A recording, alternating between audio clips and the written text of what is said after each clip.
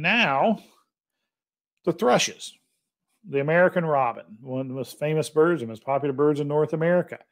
These birds are very, in the thrush family, the whole thrush group, which is bluebirds and hermit thrushes and several species, but they are known for their fluty-like songs.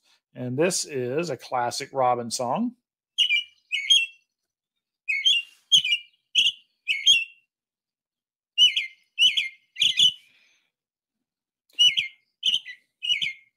The mnemonic, people put words to bird songs to help them remember. And the classic one for the robin is cheerily, cheerio, cheerily, cheerio. And they will sing and on and on and on. And like I said, they're noisy birds. They do sing a lot.